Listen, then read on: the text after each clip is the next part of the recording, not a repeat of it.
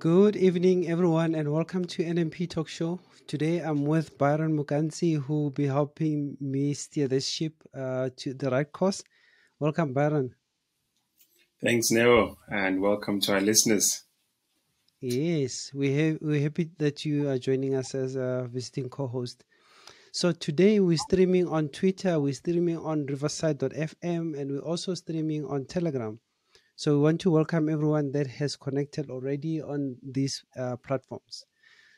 We're discussing a disease that has plagued humanity for centuries, and this is tuberculosis, also known as TB. This bacterial infection affects the lungs and can spread to other parts of the body, causing serious illness and even death. While TB is curable with proper treatment, it remains a major global health challenge, particularly in low and middle income countries. In fact, according to the World Health Organization, TB is one of the top 10 causes of death worldwide. And it is estimated that over 10 million people became ill with TB in 2019 alone. That's a big number there. Dr. Professor Ian, welcome to our show. You're the best person to confirm these details for us. And Professor Ian Sanne is a director at the Clinical HIV Research Unit, University of Witwatersrand, in the Faculty of Health Science and Chief Executive Officer of Right to Care Group of Companies. Doctor, these are epithets of note. Welcome to our show, Doctor. Yeah, so thank you very much. I need to correct the Chief Executive Officer of Right to Care. I recently stepped down from that position Okay. to focus on Okay. science. I am still helping Right to Care with its transition strategy, but essentially I'm hoping to move more into program activities, innovation, and science. Okay. Those are big terms for me.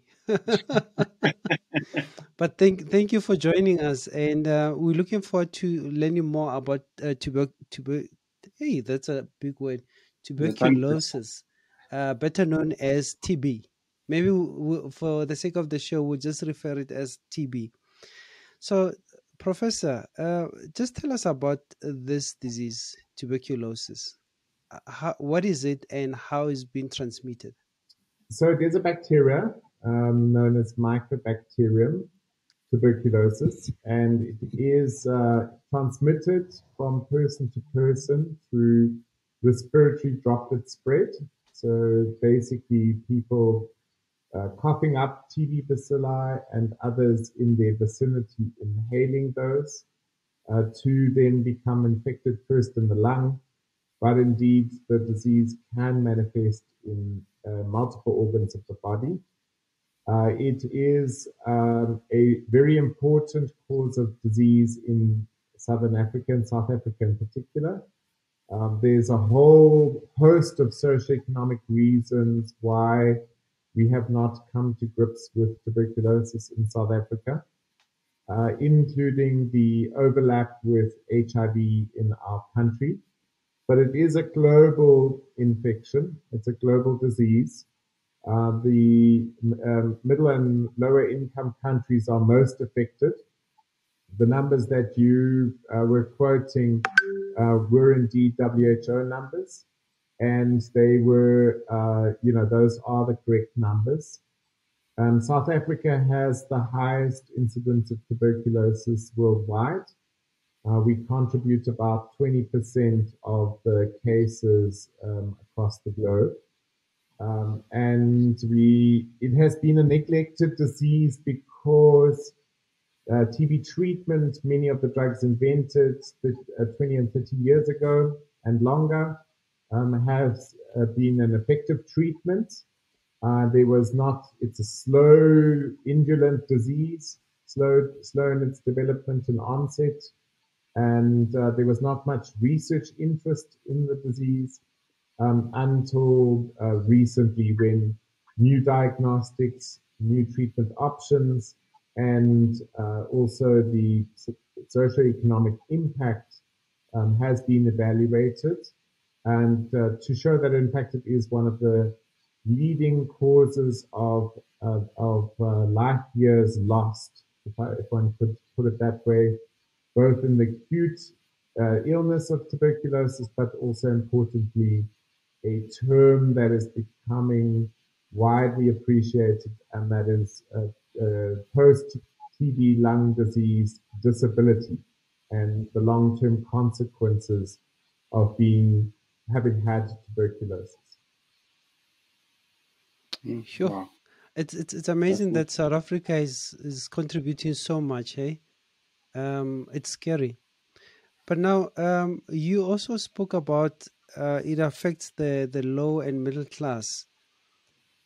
How has COVID-19 pandemic affected the diagnosis of this disease? So South Africa made huge strides, in fact, went forward in leaps and bounds to adopt the new forms of molecular diagnostics. So a very more advanced way of making the diagnosis of TB, which was really important or is really important in those people living with HIV, where a large number of our TB diagnoses are made. They have a low bacterial burden in the lungs, and so the normal diagnostics were missing a large proportion of TB diagnoses. With the introduction of the gene expert as the first test to be done in all patients who present with symptoms of tuberculosis, we had made huge strides to increase the number of TB diagnoses made. With the onset of COVID, we indeed moved a lot of our attention to COVID diagnoses. And indeed, also patients were fearful of coming to the clinical service to actually have their respiratory illness diagnosed. And so we saw across our programs a substantive drop in the number of samples that were being sent to the laboratory for TB diagnostics. When I say substantive drop, at certain times in 2020 and 2021, we'd seen an 80% drop in the number of samples sent for TB diagnosis. There came a point in time where every coughing patient actually was considered to have COVID until proven otherwise. And the COVID tests were done, but not the TB tests were done. So we have fallen somewhat behind in our in the number, and we have to do a TB catch-up, if I could call it that. Equally spoken, the social distancing and masking that we used during COVID, in fact, also had some benefit, some theoretical benefit to reduce the transmission of tuberculosis. And so indeed, we may, in fact, you could have a sort of this equipoise of whether the rates would have gone up because we were making less diagnoses, potentially people presenting later in the course of disease, whereas some of the social distancing and masking may in fact have helped our the TB transmission. So we don't know post-COVID exactly. We haven't had the time yet to evolve to actually look at whether our TB incidence rates are declining or increasing. But what we certainly know is that people who have symptoms of TB need to go through the motions of submitting going to the clinic, going to their doctor, and submitting a sample for the tuberculosis tests. So now, Doc, Right. Professor, sorry, no, I just wanted to zoom in back to what you mentioned. So this plague of TB, tuberculosis, would you say what would be the cause, especially in the lower income bracket and middle class? What would you attribute that to? Because when you look at, in some cases, like deafness and other things are usually associated with lower income because of the cleanliness or hygiene or lack of access to health facilities, things like that. So what could potentially be what sort of pushes up the numbers in these lower income bracket? Yeah, so I think one needs to start out with the bacillus and say, has it been around? Yes, it's been around for a number of centuries. First identified by Robert Koch a couple of centuries ago. I was trying to check the date, but it's 1860 something. And once identified, it became the focus of real attention. 100 years ago in New York, tuberculosis was one of the most important diseases, respiratory diseases seen amongst immigrants in New York City. Certainly, we in South Africa have all been exposed to TB. You would have been exposed in sort of communal settings, at school, at church, in the queue at Checkers, and normally the normal immune system would have been partially protected by the BCG vaccine that we give to all of our children at birth and at 3 time points in the first year of life. And you would have been, so that's a partial benefit. And then your immune system would have responded and cleared the infection. But a certain proportion of people go on, children and adults go on to develop TB lung disease. And they in turn, again, spread to household members, to potentially settings of closed community. So overcrowding in homes, in households in particular, overcrowding in taxis that have poor ventilation. And in those settings, the TB bacillus would spread again. And then I think the important part is later in life when the immune system is challenged by another cause, such as HIV with immune suppression, or cancer, or diabetes is a risk factor, smoking is a risk factor, mining is a risk factor, mining and silicosis is a important risk factor. Then the TB that may be dormant within the body, within the cells of the body, may reactivate at that time. So we have first infection disease, we have reinfection disease, we have a reactivation of dormant tuberculosis as all different pathways to clinical disease. Once people have clinical disease, we also then have a spectrum of mild, moderate, severe, where severe disease may in fact lead to cavities in the lung, and literally breakdown and cavities forming in the lung, with lots of TB bacilli being puffed up. And obviously, people who are closely living with someone with tuberculosis are then at most at risk of developing TB disease themselves.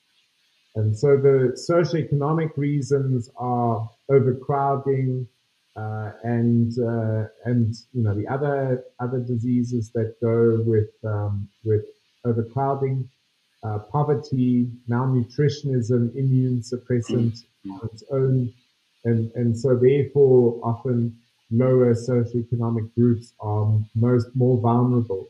The other thing is that late presentation and TB disease. So somebody who's feeling, has access to good health care, has access to a private doctor, goes there quite often, they would they would often be picked up earlier and initiated on treatment earlier than somebody who has poor access to health care, perhaps doesn't even have the resources to pay for the taxi to go to the clinic.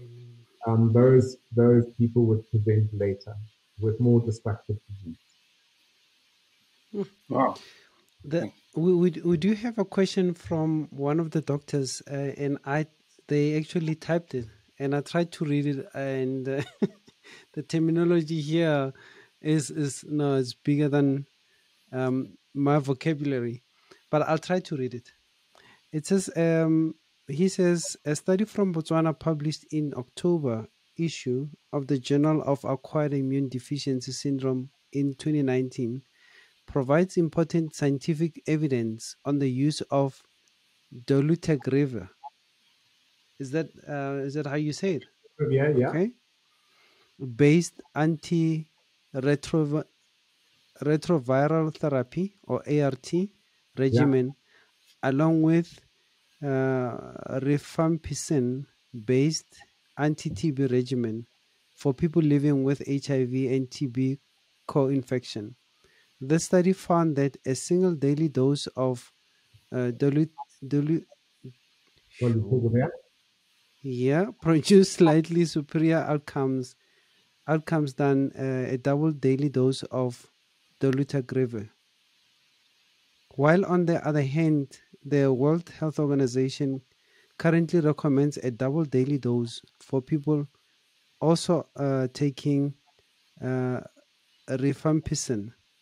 What is your take on the seemingly perceived contradiction? Because in South Africa, we so far opted for one daily dose with TLD first regimen. That's Dr. Reese Itesa.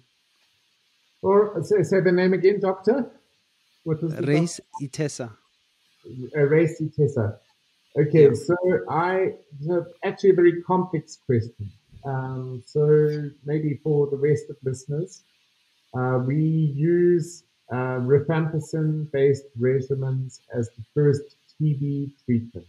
So in people who do not have drug-resistant TB, rifampicin plus isoniazid, pyrazinamide, and ethambutol is a standard four-drug regimen taken for 2 months, followed by a further 4 months of rifampicin and INH.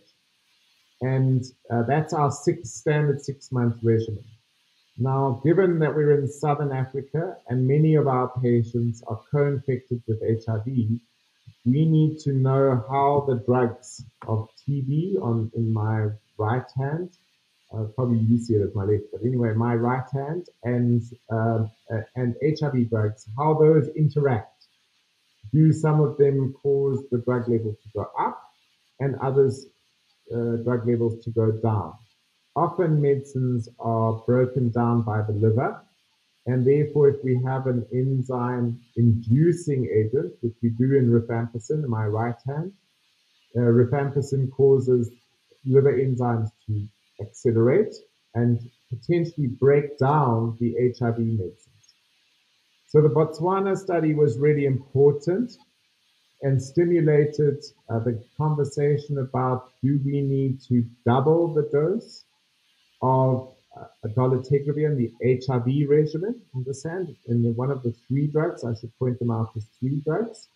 Do we need to double the dose of dolutegravir while giving rifampicin from the four medicines of TB? Or can we just give the same dose, one single daily dose? So I've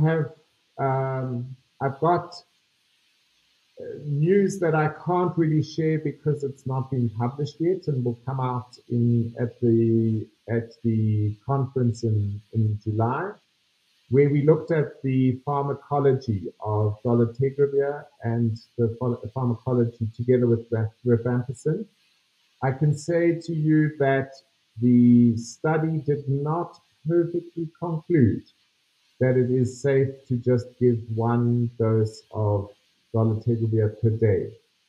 And indeed, so there is a drug interaction occurring.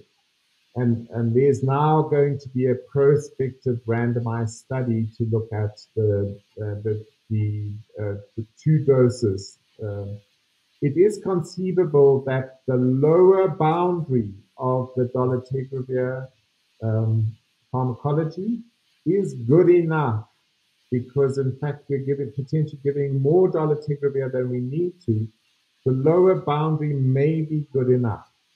But I think the study in Botswana appeared to show that, but it was not a fully powered study, and therefore more research is needed.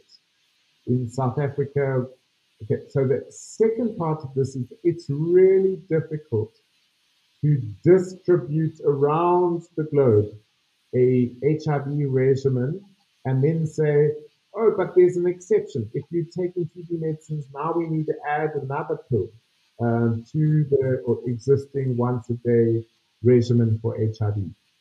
And so we are hoping that indeed we can assure everybody that once a day dolutegravir is good enough. But for the moment, I think there's still equipoise on that question. All right. I think another follow-up question from him has been partially answered by your answer there, where you said that there's something coming out in July um, Yes, at the about the International research. Yeah. So I'll Day. just leave it there. I think with the professions, they'll be able to get it before most of us do. The answer to the question. Now we Yeah. do have another question from our audience. Um, she says the professor said TB infects the lungs first and can come infect the other organs. Which organs does it also affect or infect? So, in a minority of cases, the majority is about the lung, but basically, in a minority of cases, I think through my years of practice have really seen tuberculosis almost in every part of the body. The first time it spreads, it goes to the lymph nodes, and often a single large painful lymph node will be a sign of tuberculosis. And we can aspirate that lymph node and send off that material off for an urgent diagnosis of TB. In its worst form, I think the most severe clinical presentation is TB meningitis, infecting the base of the brain, the meninges, the coating of the brain. That in fact leads to severe clinical presentation. Uh, that can form an abscess in the brain. I don't really want to scare everybody, but basically, the brain, even the abdomen, so TB in the abdomen, TB of the heart, TB pericarditis. It can be in the urogenital tract, so in the bladder, in the uterus, etc. So it can spread around the entire body. In fact, when we find it in multiple organs, we call that miliary TB. When it spreads through the blood to multiple sites across the body, requires more specialized treatment, potentially longer treatment than standard of care. So then, Prof, I Uh, mean, mm, this is for me. This is mind blowing because we grow up, we know there's TB, right? If you've never had anyone with TB at home or a close relative, TB is just a monster in the corner right there. So, in simple terms, how do I know if I'm displaying TB symptoms, and what type of test, or I mean, what can I expect to happen? Will I have a swab like COVID?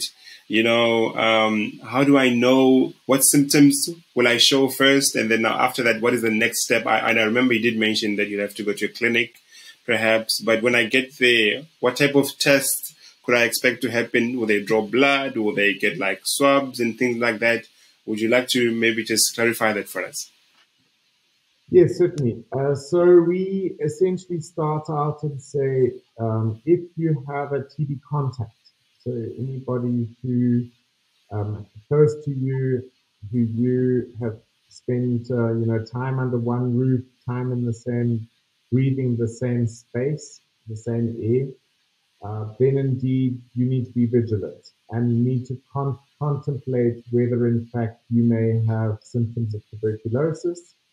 The most important ones are fever, night sweats, loss of weight, productive cough for more than 2 weeks. So not the flu-like cough that you can have for just a couple of days, but indeed a productive cough that may even include blood in that sputum. So if you're coughing blood, you definitely need to go to clinic immediately, and essentially, those loss of weight, so more than 3 or 4 kilograms that you didn't mean to lose, but in fact just happened.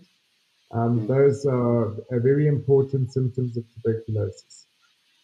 Then, when you decide to go to the clinic should be registering those symptoms and should be contemplating that this could, in South Africa, in a high incidence setting, could in fact be tuberculosis. They would ask you to give a sputum specimen. If you can't cough it up immediately, you come late in the afternoon and now got a dry cough, but actually, if your cough would be more productive in the mornings, then indeed they would ask you to give a sample of sputum early in the morning. That sputum is taken, and a little portion of it is inserted into what is a cartridge. It's a gene expert cartridge. Mm-hmm. It's Mm-hmm. about this size. It goes into a machine that looks not dissimilar to an espresso machine. So it's slotted into a machine, and it spends 2 hours replicating by a polymerase chain reaction, replicating the DNA of tuberculosis, and comes out positive. So what's really important about that system is that we immediately measure, right from day one, we measure whether in fact there is resistance to the most important of the TB drugs. And about 8% of those samples come up as rifampicin resistant, and that changes the pathway of treatment. So the pathway for normal drug-sensitive TB is the drug regimen that I explained to you, whereas the pathway today for drug-resistant TB, through publications that were, generated out of multiple universities from South Africa, but working together with Belarus and Russia and other places where drug-resistant TB occurs, they have now settled into a second line oral treatment for TB, a big breakthrough, because in the past we used to commit people to 18 months of treatment with injectable antibiotics and potentially institutionalization, so hospitalization for a protracted period of time. We've now had, through good research in the recent period, a breakthrough to show that a new three-drug and sometimes plus one drug regimen that's taken by mouth orally for 6 months works. So I think in terms of the focus on diagnosis, the most important focus is on sputum. But we can take samples from multiple places in the body, like the lymph node that I explained earlier, where we can pop a needle in and aspirate a small amount of that fluid. We can get the diagnosis of TB very quickly. In South Africa, we do that by gene expert. Minister Aaron Motsoaledi committed to changing the way that we make the diagnosis of TB. I guess it's 6 years ago, and in fact, we increased the proportion of positive diagnoses very successfully. So back on message, just to repeat them: symptoms, fever, night sweats, loss of weight, and a productive cough for more than 2 weeks. And certainly if you are coughing blood at any point in time. Yeah. All right. Crystal. Thank you for Thank you. that, Prof. Baron, while you check on the messaging there on the platform, we do have a question on Telegram. Hilda, you like to unmute yourself and ask the doctor there? Good evening, Neil. Good evening, Doctor. My question is, what is XDR-TB, and what would have happened for someone to be infected by XDR? What are the symptoms? How would I know if I've got one? Thank you. Thanks, Hilda, for that. And I apologize, Professor. I'll keep calling you Doctor. I don't know if it's That's still fine. appropriate, but Professor. Okay. That's All fine. right, you can Just a take doctor, it right? away then. And Ian on most days, right? So so XDR TB is when the person has not only, or the bacillus that is infected the person is not only rifampicin resistant, but also you often isoniazid resistant. So two of my first regimen, the two most important drugs resistant, plus a to the XDR a fluoroquinolone resistance, because that was the cornerstone of second line treatment, and goes on to be potentially have resistance to pyrazinamide and other of the TB drugs. So the term really only came about in KZN. There was a important study amongst healthcare workers that showed that they had in fact been infected by a patient with XDR TB, and that so it was possible to transmit it from person to person. And so healthcare workers are most at risk. How does it come about? Is we conceptually we ask every TB patient to complete their treatment, to take it every day. It's really important once you start TB treatment to follow the advice of the clinic. We find it so important that we try and implement direct observed therapy. Sometimes patients are asked to actually come to the clinic every day to complete their TB regimen, or to have somebody observe at home that in fact they are taking the TB treatment daily. With the evolution of partial treatment, we've seen the evolution and development of drug-resistant TB. But today, what's important is that we make the diagnosis of either drug-resistant TB right at the start of treatment, or more extended spectrum drug resistance if the person doesn't clear their infection within 2 months of the initiation of treatment. When that occurs, we culture the organism and do drug sensitivity testing across the spectrum. Is extensive drug-resistant TB more aggressive than drug-sensitive TB? The answer would be no. Our understanding is that it's not a worse infection. It's just that it doesn't respond to first-line treatment. And again, in publications by my close colleague, Francesca Conradi, and colleagues recently in 2022 that are open access journals in the New England Journal of Medicine, they have successfully shown that the second line treatment regimen with bedaquiline, uh, um, uh, now I'm stumbling over the second there. Sorry, let me do a quick check here. With proteonomide, that's right. Sorry, predominant. That's why I'm stumbling. Bedaquiline, predominant, and it's always in interviews where you stumble, right? Yeah. Predominant, linezolid are the three drugs that we are now proposing as the primary regimen for drug-resistant TB. In fact, we're giving that for the whole spectrum. So drug-resistant TB, pre-XDR TB, and XDR TB with very successful outcomes in multiple studies published now. So important is the diagnosis again. If you're exposed to somebody with XDR TB, the TB program will be much more obsessive about making sure over a couple of years period that in fact you are safe and that in fact the diagnosis is made. Thank you for that. Baron, do you want to read the comments there? Yes.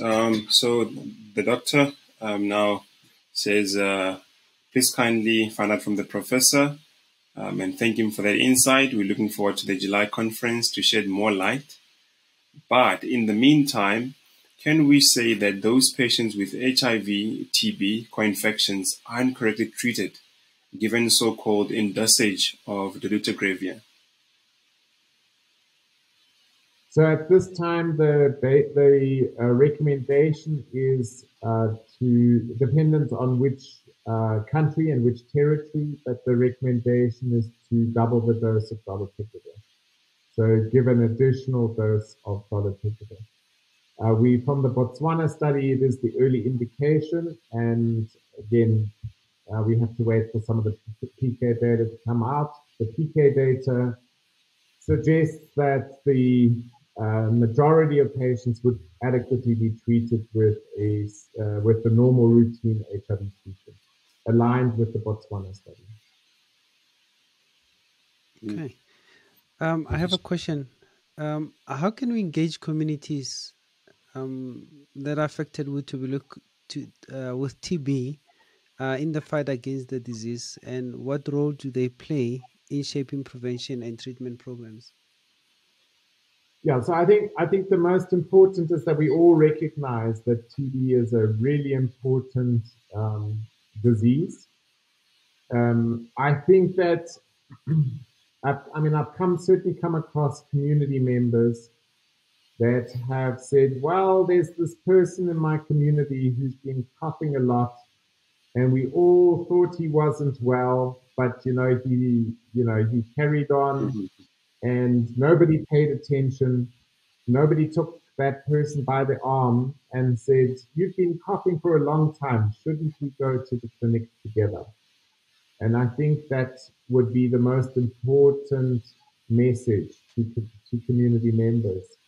If you have the sense that somebody's losing weight, they're looking somewhat sick, take them by the arm and quietly say, do you not think that we should go to the clinic together? Then I think the second important element is to support people with tuberculosis through their treatment. In the long-term studies, when I say long-term, 5 years after TB, we are seeing that in fact it is a very socially and economically destructive disease.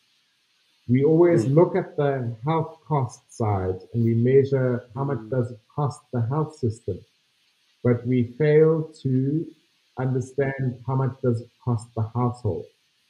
Often people may be put off work. If they permanently employed, they have the ability to take sick leave. But if they self-employed or generate their own income, they may in fact end up not being in a position to earn an income. Stigmatizing people living with tuberculosis is not correct, because in the vast majority of cases, they would be TB sputum negative. In other words, they're no longer coughing up active tuberculosis bacilli within 2 weeks of starting treatment. And so a much more accepting, supporting engagement of people living with tuberculosis is where we would like to see community engagement go. And then contact tracing and assisting family members to also be go to clinic and be diagnosed or not diagnosed, be investigated for TB is really important. My sense is that we have not quite measured how debilitating tuberculosis is in the long run when you've had TB. What we do know is that TB, people who present early with mild tuberculosis do extremely well, whereas people presenting with severe cavitatory tuberculosis do much worse, and that becomes a long-term disability. Well, thanks for that, Prof. there's a So, oh, thanks for that. Yeah. there I'm going ahead Let me and jump in. Let me jump in quickly. Doc, sorry, Professor, you spoke about um, this thing lying dormant in your lungs, and then there will be a trigger at the later stage. So I'm talking from the side where maybe you have had a family member with TB and that you help to take care for them. And later in years, if I was the caregiver, what would be the trigger if I did have the dormant TB disease or virus in my lungs? What could be the trigger? I don't know if my question. Yeah, no, that's a good question, and it has two parts Yeah, to it. So, so the caregiver, right? The caregiver part. yeah, Um, yeah. so during the active phase of tuberculosis, we are moving more and more to protecting the caregivers and family members with masking and social distancing. In other words, you essentially, if you're directly caring, somebody is so sick that you need to be the caregiver, then indeed you probably need to be masking while you're in the same room as the individual who is sick. If we're able to separate people and give them their own space to sleep in rather than with the entire family, which is not always possible, but we recognize that. But where it is possible, you need to do that. So there's no point in a couple sleeping together where the one has TB and the other doesn't. We do recommend prophylaxis for close household contacts. So that is being undertaken, particularly for drug and the studies for drug-resistant TB and household contacts are actually underway through the AIDS Clinical Trials Group, where a large international study is being conducted to see if the newer drugs for TB are better than isoniazid prophylaxis. There's a big debate in the TB community as to whether we should be prophylaxing a much wider audience with a month of TB effectively two drugs effective against TB. And that debate is ongoing. We haven't really a policy decision as yet, but we certainly know that close contacts should receive prophylaxis. And then the dormancy is in the cells, the white cells of the lung. To be honest, at least 80% of South Africans have been exposed to TB and probably have some form of bacilli lying dormant within the lung cells. And the triggers for reactivation of TB are related to immune deficiency, and they occur later in life. At this time, it's more about early diagnosis. So everybody needs to be aware that, again, the symptoms, night sweats, loss of weight, fevers, and a persistent cough need to, in fact, be diagnosed. Early diagnosis of TB has really, really, really good outcomes, and the treatment thereof is really important. In the perfect setting, we should be avoiding smoking, obviously, and we should be avoiding. We have got a special emphasis now and looking for TB in the mining sector and trying to prevent TB in the in miners. The correlation with HIV is really important, and I think all HIV clinics look out for people developing symptoms of tuberculosis. And certainly antiretroviral therapy is really important to ensure the CD4 count is as close to normal as possible to prevent the incidence of tuberculosis. And the other risk factor that's emerging or becoming more important is diabetes. So diabetics are more at risk of developing tuberculosis. So with time, I think the most important aspects are close contact need prophylaxis for TB. And then the other important part is if you do have a history and you do have a family member that had tuberculosis, you need to keep that in mind should you develop symptoms of TB and rather go to the clinic early rather than late. Oh, thanks, Prof. Thanks for clarifying that. Yeah. I mean, it's clear that many of us are so ignorant to it. I mean, we are oblivious to how dangerous TB is. I remember growing up, you always saw billboards they're speaking about TB, but as kids, you never really understood. And as you grow up, because the health sector is also growing and improving, they're able to mitigate some of those old risks that we had to a point where it seems like it's non-existent anymore. But it so much is alive and it's existent. We just need to educate ourselves.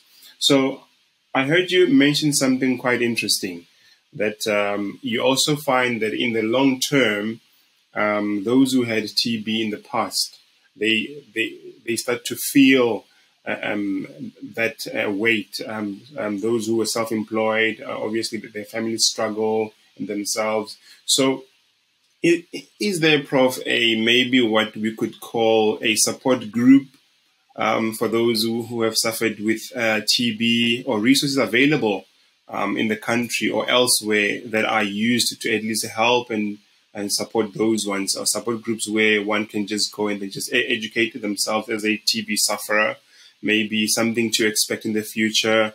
Is there something like that? If there's any, please could you share something about that with us?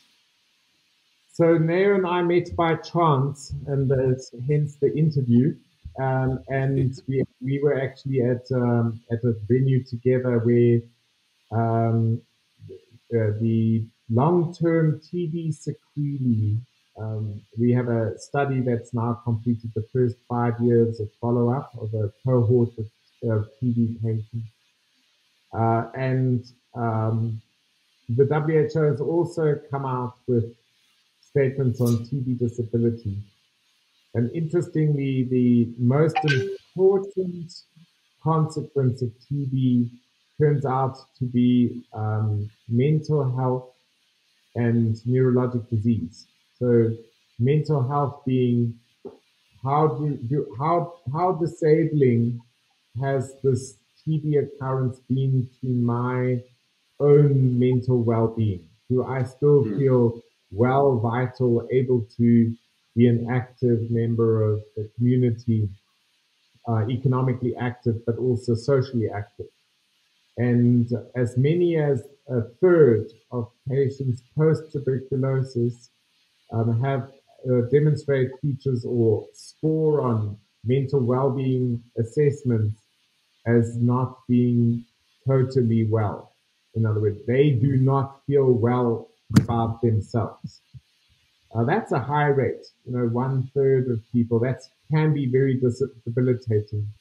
And the neurologic complications of TB, including some of the drug side effects, I think are underappreciated. In terms of community support groups, part of the team that looked at that are looking into support, more social support for TB, is a group in South Africa called TB Proof, as in I can proof myself from TB. PROOF is a group of healthcare workers who themselves became infected, that have developed a number of support groups and support interactions particularly for healthcare workers, but also for the general community. And I would highly recommend that engagement with TB Proof would be a very good support group. Oh, thanks, Prof. Thank you for taking that question, Prof. We do have Taboho on the line on Telegram. Tabo, you can unmute yourself.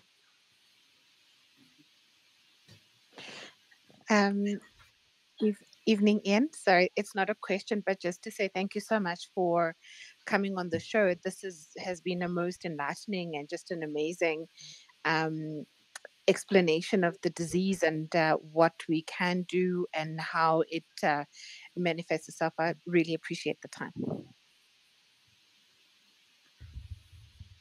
Thank you for that. And do we still have any questions from Telegram? We do also have those that are connected on Twitter. If you do have any question, please post them on there, and we can read it to the doctor.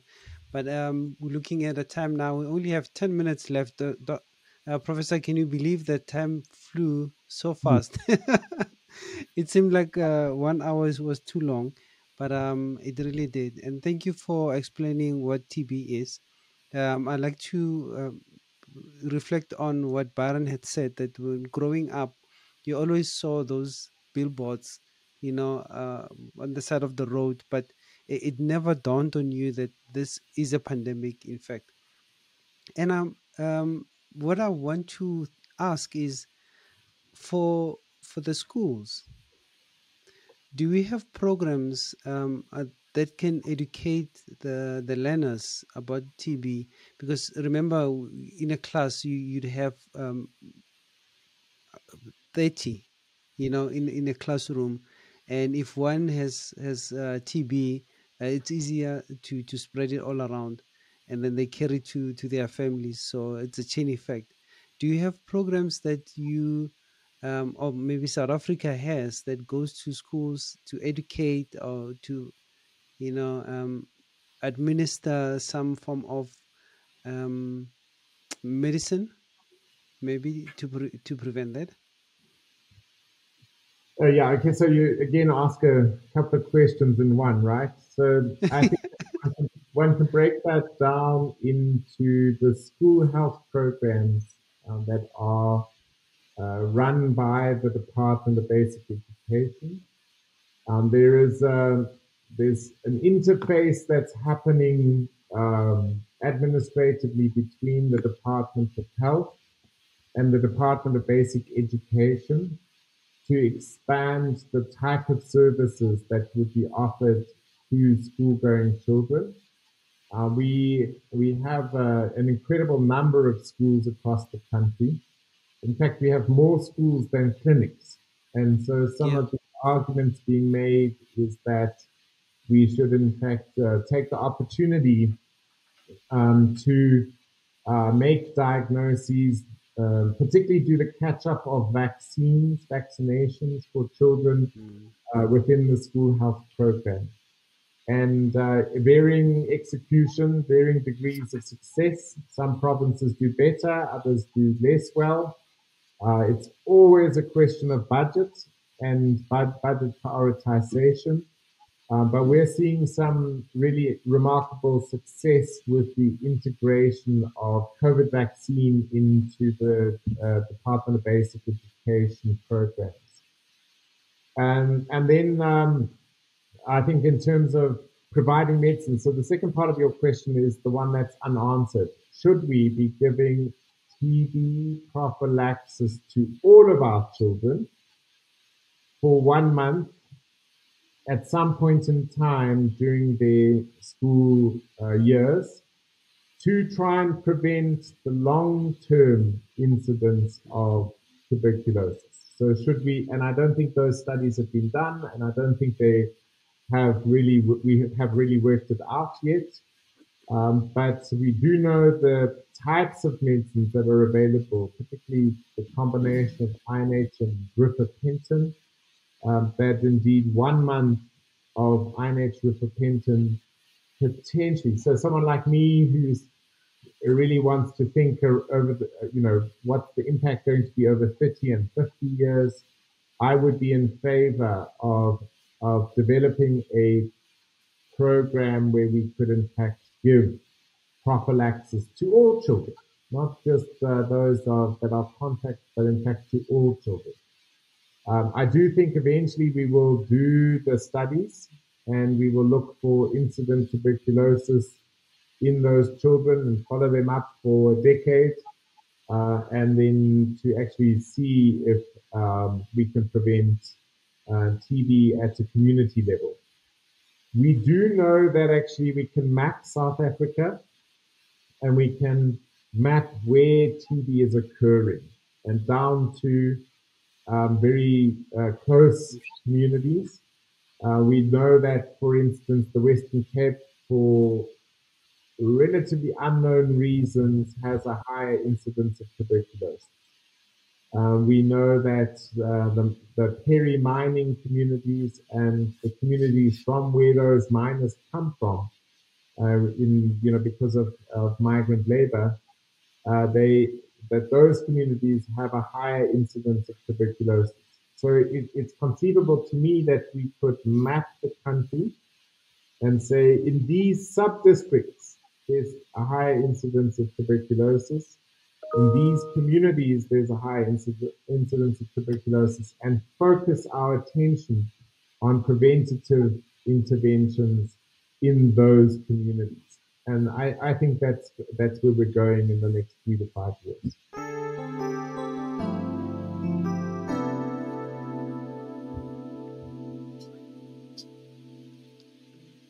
Well, that means it's time up for our show. Thank you so much, Professor Ian Sanne, for elaborating and clearly explaining what TB is.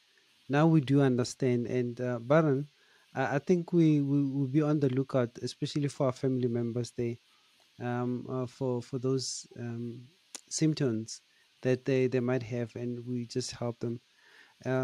Thank you all that have connected on Telegram. We really appreciated your comments, your questions, and all the doctors that also connected. I know some of them have, and one of them was possibly a representative by asking the question there. So we really thank you for joining us. We're looking forward to the next show where we can have the same engagement with Professor. Hopefully, maybe after July, that and he can explain what the seminar was all about and give us more details on it. But we really do appreciate joining us on the show. Any closing remarks from you, Professor? No, thank you very much. And, I can carry on forever on all kinds of topics. And I enjoy this interaction, and you're welcome to call on me for infectious diseases topics. We'll definitely do so. I'll hold you to that. Baran, any closing remarks? Yes, I just wanted also to say thank you to Professor Jensen. It's ignorance is what's killing so many. And I think we have all learned during the pandemic that we still have so many epidemics that we are faced with. So educating ourselves, and for you, Professor, making yourself available and educating us like this, we definitely would like to have you back on the show to elaborate further, because we have tons of questions, but the time didn't allow us to cover all of that. But we really are grateful for your time, and thank you for joining us. All right. My name is Neo Morapedi, and my co-host Baran Mukansi. We're saying thank you so much for joining us, and till next time, see you then. See you then.